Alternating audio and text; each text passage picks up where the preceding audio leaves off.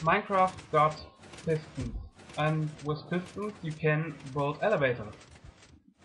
This elevator here doesn't work with stacked pistons, it works with stacked blocks. Gravity affected blocks like sand. If you want to go up, the stack gets extended from the bottom, so again you can get pushed up, or items, or hopefully mobs. I have to say I haven't tested mobs yet. The system has a problem. If I want to go down and don't jump, I will fall through the sand and get hurt. I suppose that will happen to mobs too. But items work pretty well, and if you just want to go up, it works pretty well too. The system has a storage stack here, gets filled at the moment, from which the blocks can be pushed into the elevator if you want to go up.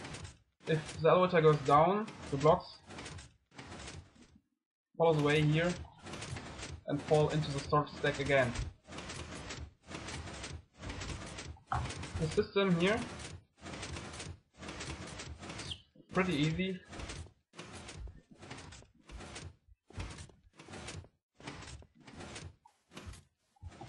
That's all you need. Storage stack and the target stack.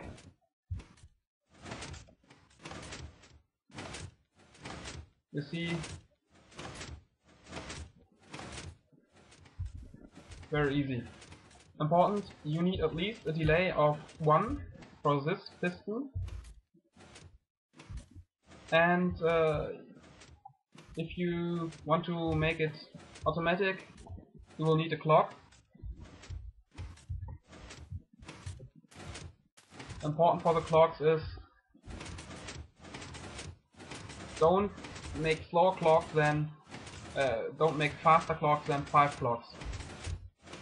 Everything that's faster than 5 will mess the whole system up.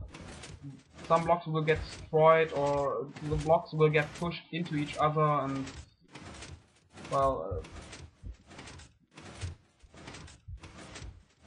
it's not working. Of course you can make it slower, that's no problem, but the whole system is slow already.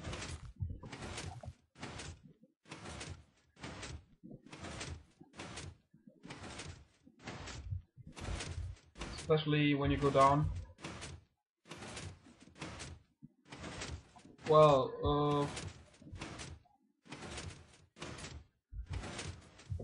I think it's, at least for item transportation, a very nice way without using many pistons and redstone. To extend the range the elevator can move up, just push whatever you want to elevate out here, and then here could be another elevator starting here, pushing up a bit more. This elevator here has a maximum height of 11 blocks, but you could of course elevate up to 12 blocks, because that's the limit the pistons can push. Well, I think that's all. Thanks for watching.